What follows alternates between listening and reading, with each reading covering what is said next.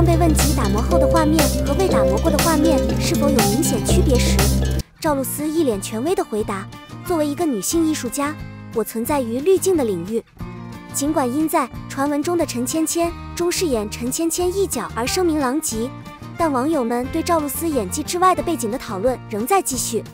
再加上赵露思在初中和高中时期就是网红，这导致她成名后的行为也被网友吐槽不专业。然而，这些批评并没有阻碍她的职业发展，因为她不断从各个品牌和平台获得更多机会和资源。近期现身方牌代言平台时，观察到赵露思的体格似乎变得更加健壮了，上半身披着一件宽大的背心，给人一种丰满身材的错觉，而她的手臂则显得更加粗壮。裙子下的黑色荷叶边并没有起到优雅的作用，反而增加了体积感，让赵露思整个人显得又矮又重。赵露思不仅在活动现场拍摄的生图上颜值不佳，还引发了网友的差评。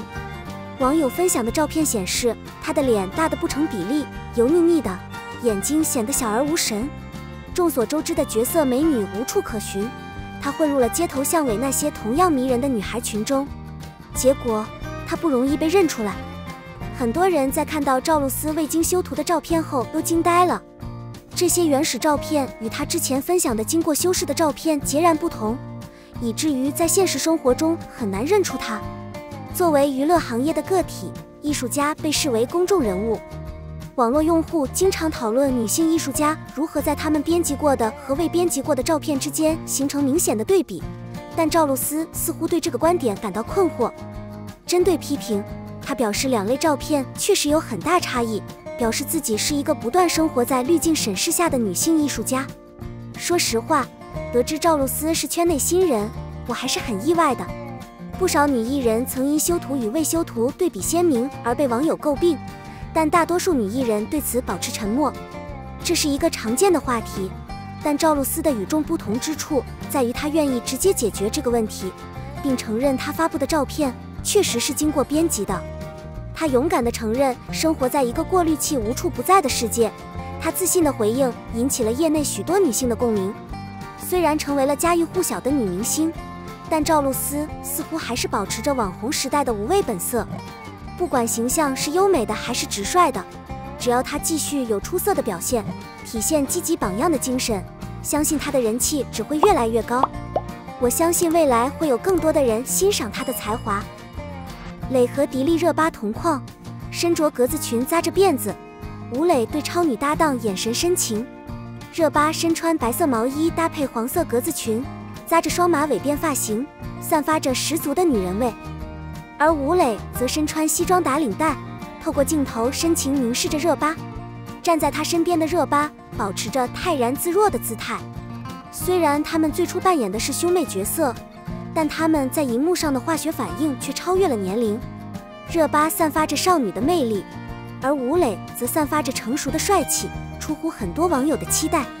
为了打造更饱满的发型，先编几根小麻花辫，然后将它们聚在一起扎成一个低马尾辫，由此产生的风格在视觉上引人注目。弯曲的发际线增添了有趣的元素。热巴的甜美头发令许多人羡慕不已。选择双马尾辫，打造更简洁的外观，突出颈背。圆领毛衣搭配这款发型非常适合单独穿着。短袖设计加上蓬松的袖子，增添了独特的触感。而缩短的袖子平衡了任何增加的蓬松度，露出修长而冷色调的手臂。卫衣本身精致又不失奢华，米白色调在一定光照下更像是淡黄色，与下半身的格子裙颜色相得益彰。仔细一看，这件衣服的颜色是清新的米白色调，既不太亮也不太暗。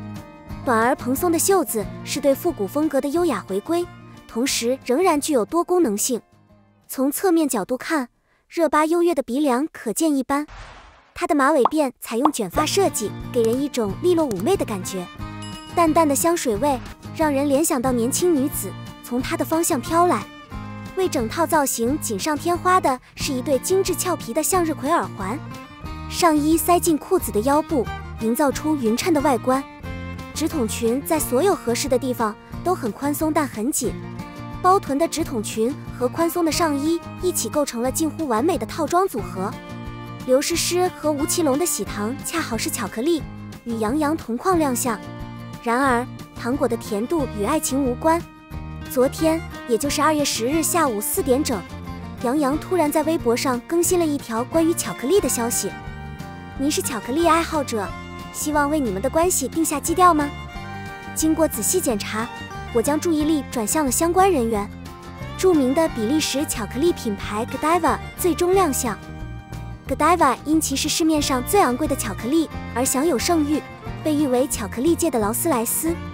Godiva 与 Lindt、Ferrero 和 Dolly 齐名，被公认为全球10大巧克力品牌之一。Godiva 巧克力的品牌故事与众不同，因为它并非围绕爱情主题展开。这张图片可能会给你们很多人敲响警钟。马术艺术作品通常被称为马背上的 Godiva 夫人。大约在公元1057年，考文垂的农民被他们的统治者利奥弗里克伯爵克以重税。为了减税， Godiva 夫人向伯爵求情，甚至提出打赌，如果农民们能目睹他骑马穿过街道而不看，伯爵就会同意减税。城里的居民得知消息，纷纷关上门窗，免得夫人难堪。城内一片寂静。最终，利奥弗里克伯爵信守诺言。